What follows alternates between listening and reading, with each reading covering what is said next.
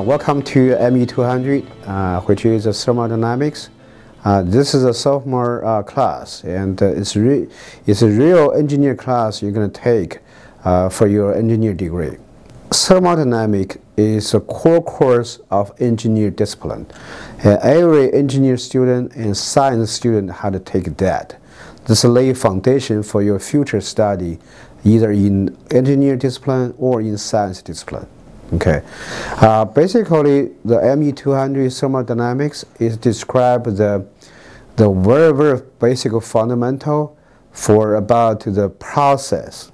Okay, and the process, how do we define process, how do we judge process, is a spontaneous process or non-spontaneous process, how do we know the work and the heat be changed between each other, how to make the system working, and what is system efficiency. We'll talk about those. And thermodynamics have many applications, and ranging from astronomics to biology or microbiology. All branches of the science engineer has to using thermodynamics as a foundation. In thermodynamics, and it's a very difficult class to study. Concept is so abstract. You have to build up those concepts, understand those concepts, and use those concepts for your engineer problem, science problem. Typical case is there will be three laws for thermodynamics. The first law talking about the conservation of energy. So then you'll be able to using this conservation of energy to calculate how much a system can deliver the work and how much heat will be needed. Particular application will be for, say, refrigerator cycles, for thermal engine cycles, for the air conditioning cycles as well.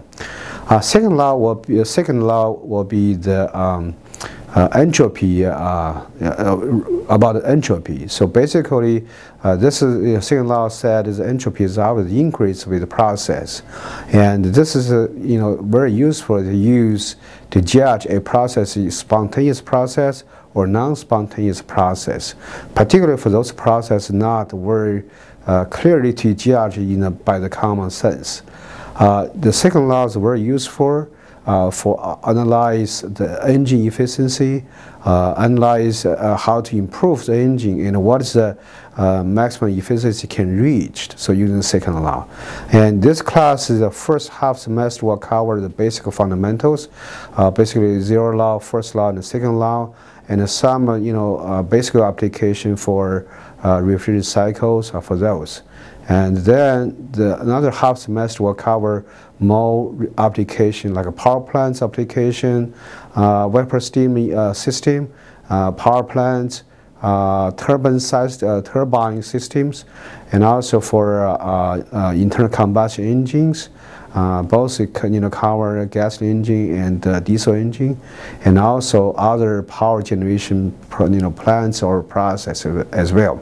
That's all about the thermodynamics, and hopefully you enjoy your journey for the thermodynamics and get a good grades for that class.